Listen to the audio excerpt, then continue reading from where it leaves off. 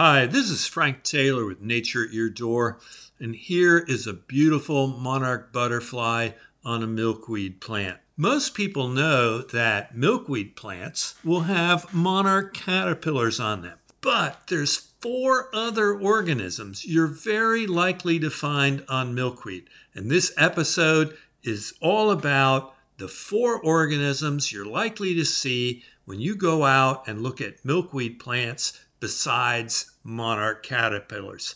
Milkweed is not just for monarchs. Right here in your backyard. You never know what you're going to find.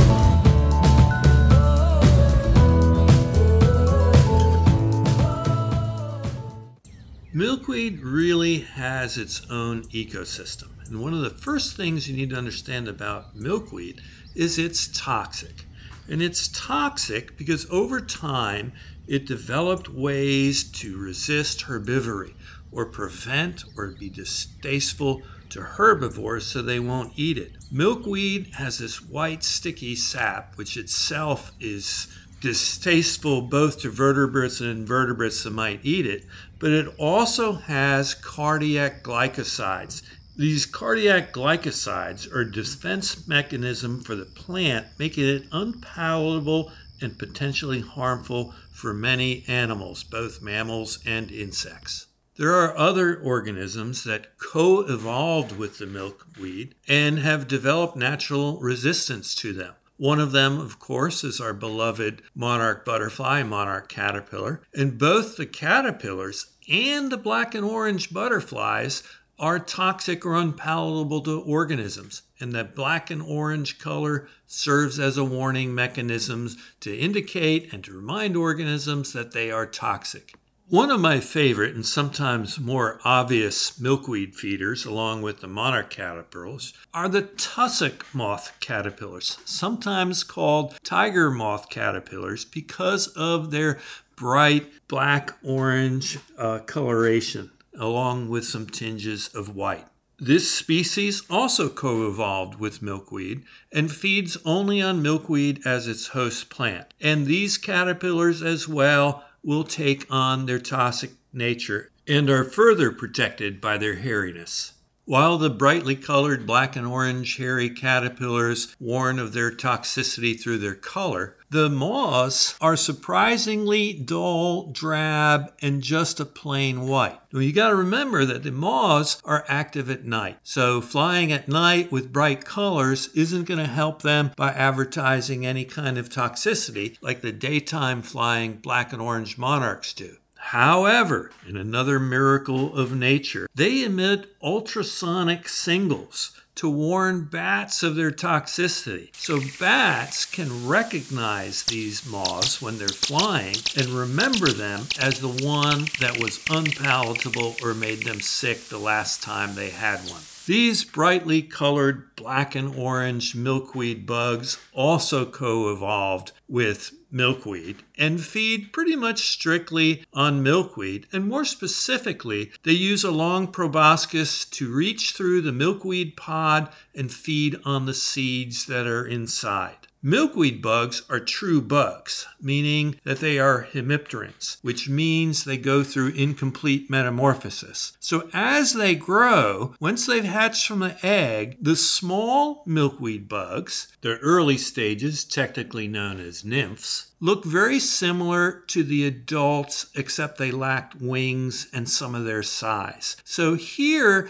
when you see milkweed bugs on a plant, you'll be able to see various sizes of them as they go through their life cycle. Milkweed bugs, again, are toxic and again are using this classic color in nature, this black and orange coloration, to indicate they are unpalatable, distasteful, toxic, or simply dangerous. Ecologically, very much like the Tussock Moth caterpillars, milkweed bugs are going to do very little damage to your plants, are not big competitors with the monarch caterpillars, won't hurt the caterpillars or the eggs in either way, and you're okay knowing that Tussock Moth caterpillars and milkweed bugs are out there on your plants, and it's not going to be deleterious either to your milkweed or to your monarchs.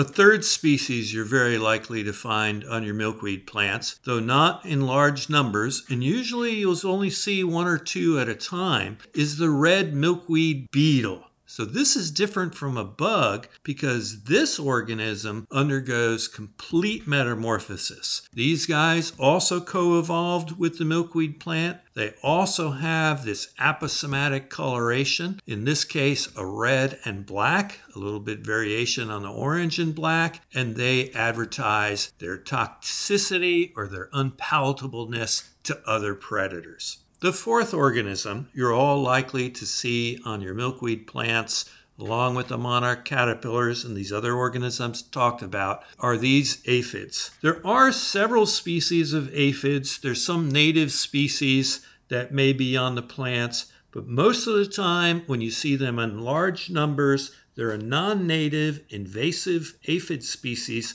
called the Oleander Aphids, which typically had fed on oleander plants. They've moved on now and find milkweed to be a really great host. They're bright yellow orange, aposematic coloration. These guys, while they did not co-evolve with milkweed, they still take on some of those cardiac glycosides, so you don't often see other insects or organisms feeding on them. Unlike the organisms I've told you about so far, these can have disastrous effects on a milkweed plant. They seem to gang up on particular plants, maybe the ones that are the most weakened, and they can deplete that milkweed plant of nutrients, harm its growth, and then indirectly, not directly harming or eating caterpillars or eggs, but indirectly harm monarch caterpillars by taking away the nutrition of the milkweed plant or preventing it from developing completely. Here you can see that aphids also develop by incomplete metamorphosis with gradual changes and stages as they get older. And the aphids can also do another thing that's very unusual, and that's reproduce by parthenogenesis. So a female essentially, and you can sometimes see it actually occurring, will squirt out babies. They don't have to lay eggs. The eggs don't have to hatch. They don't have to go through sexual reproduction as we know it. They can just produce new offspring by parthenogenesis. So a plant with a few females on it, when those things are passing out new offspring directly from their bodies, that population can grow, as you can imagine, very rapidly with very harmful effects on the plant. So many people keep milkweed specifically for monarchs. And as I told you, the first three you really don't have to worry about. But these aphids can cause a lot of damage. So how do you get rid of them? Well, there's really no good way, because if you spray them with pesticides,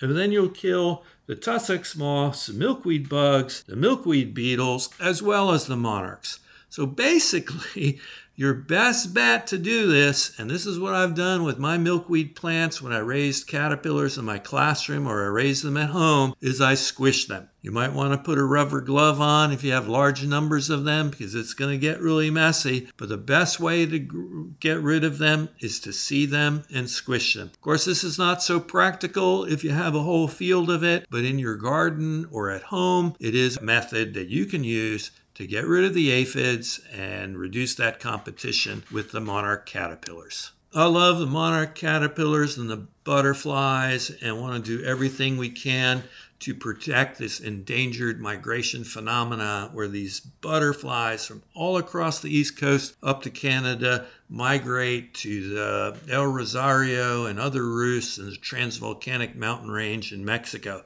Please, if you're interested in monarchs, check out my monarch playlists. I'd have lots of really great videos on milkweed, how to find monarch eggs, how to rear caterpillars, more on the endangerment problems, and many other things. Check out my Monarchs playlists. Remember, if you like what I do on this channel, please subscribe, give me a like, and leave me a comment. I love hearing from viewers. Share with me your experiences raising monarchs. And remember, I cover all things nature, from frogs, toads, snakes, and turtles, the myriapoda, insects, trees, wildflowers, and fungi. I cover all the things you might encounter just outside your door. So thanks again for watching this episode of nature at your door.